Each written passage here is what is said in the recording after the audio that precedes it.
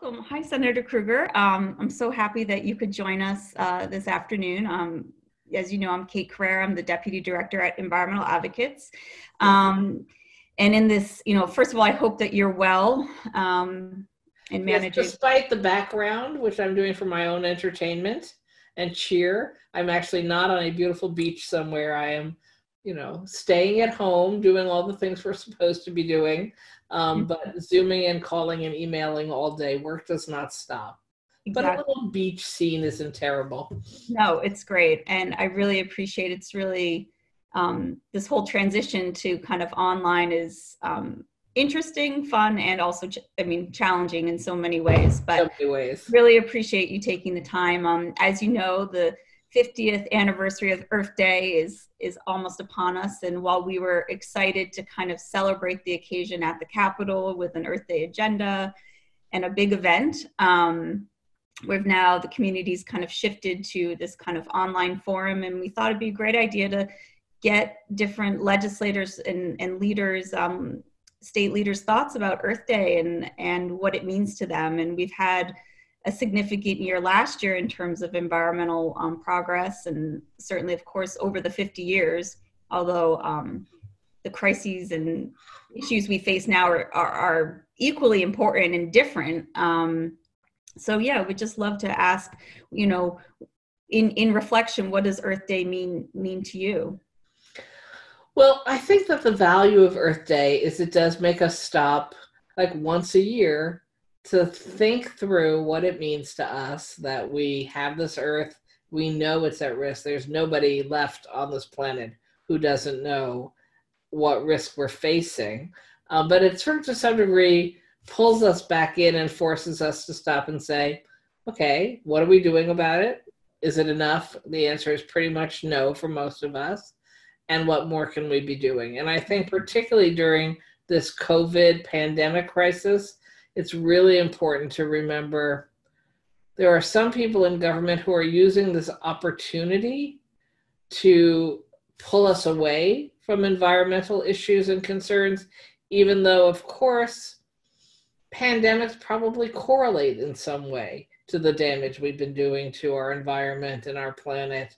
And we will learn more about that, no doubt, after we've all survived this. So when I read in the paper that the federal government is continuing to quietly undo all of our environmental laws during the middle of a pandemic and a economic crisis, I'm like, are you kidding? You even have any people left to reverse environmental policy at this time?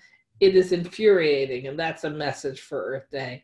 Don't let them drive us backwards. When I read an article this morning that there are some people who are pushing false news that you should go back to plastic bags because the reusable bags could spread COVID, it's like, hello, have you touched a plastic bag you got at the supermarket? It's the same number of people, actually more people, because then the teller is putting the food in the bag, handing it to you. You bring your own bags, you pack your own bags. It's just you touching those products, bringing them home. There is zero evidence that the reusable bags are any more dangerous than any other kind of bag. And since fewer people would come in contact with it, I would argue that in fact it's just the opposite.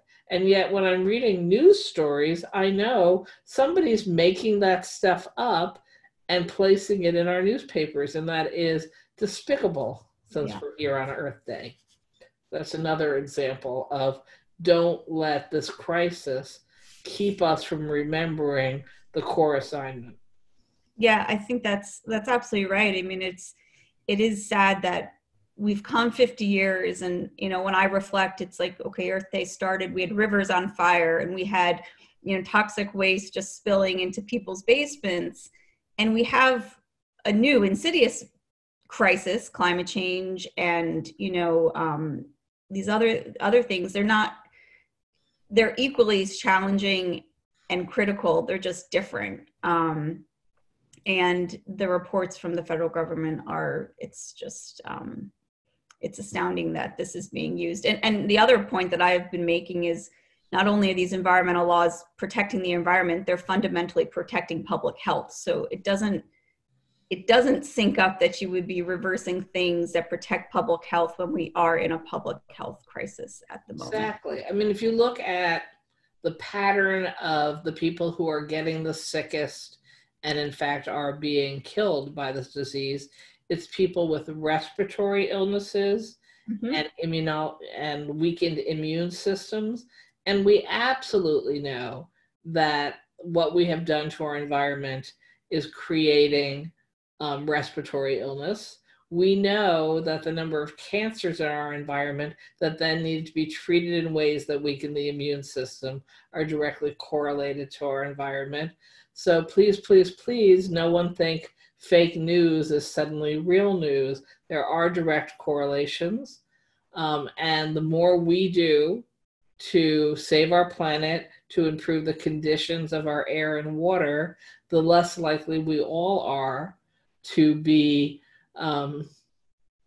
ill on our own, creating more of a chance that a pandemic can wipe us out. So we have to do everything we should be doing from a public health perspective, from a personal health perspective, and not forget that our actions as a planet are creating the opportunities for these things to happen.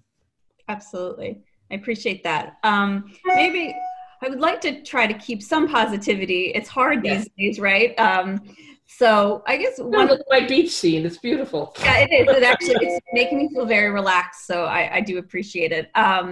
One thing, and you're been such a great environmental champion in the Senate for so many years, and had a number of great environmental policies that you've spearheaded. And I guess one question would be, what is the one policy you're the most proud of? And the second part to that question is, what are you excited about tackling next?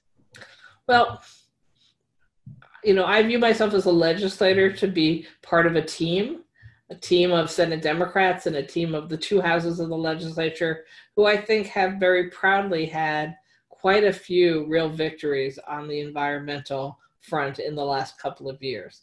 And we have made New York State have the strongest climate change laws in the country, which we see as an opportunity to challenge the other 49 states to push ahead of us so we can be competitive and then push ahead of them again in the time frame for when we are moving to green energy, when we are the time frame for requiring renewables as opposed to the use of fossil fuels. Something I'm very proud of, even though it still has not passed, is my bill to require divestment from fossil fuel companies in our pension plans. We've been talking about it now for 5 years. So even though we haven't passed the law in New York State, we have both the state controller dramatically changing the way he approaches investments in fossil fuels, even though I still believe in my divestment bill as the right answer. The city of New York's pensions are going down a similar path. Other countries and states and cities and major institutions who wouldn't have imagined doing this 5 years ago are now divesting as we speak. And I think it's because we built a movement of momentum of advocates and government working together to say our future, our retirement funds can't be put at risk in the kinds of stocks that we know are going to have to crash at some time, because we can't possibly even allow legally these fossil fuels to be taken from our earth and survive. So I'm passionate continuing into the future about the importance of divestment for everyone from fossil fuels. Again, I'm so excited about our potential here in New York State for the growth of offshore wind. I'm excited about it, particularly because despite this beach not being in New York, to be honest, we have so much beachfront in New York State. We have so much access to the Atlantic Ocean, which is ideal for offshore wind. I've been watching Europe speed ahead jealously, saying, we can do that. We can produce offshore wind. with a tiny footprint and increase the number of homes that get their electricity from a kind of power source that we're not going to run out of and does no long-term harm to our planet. So we're getting there, and we're speeding up the process by which we get there, and that's very exciting to me as well. Yeah, that's great. That is exciting, and hopefully with the new siting proposals that will, really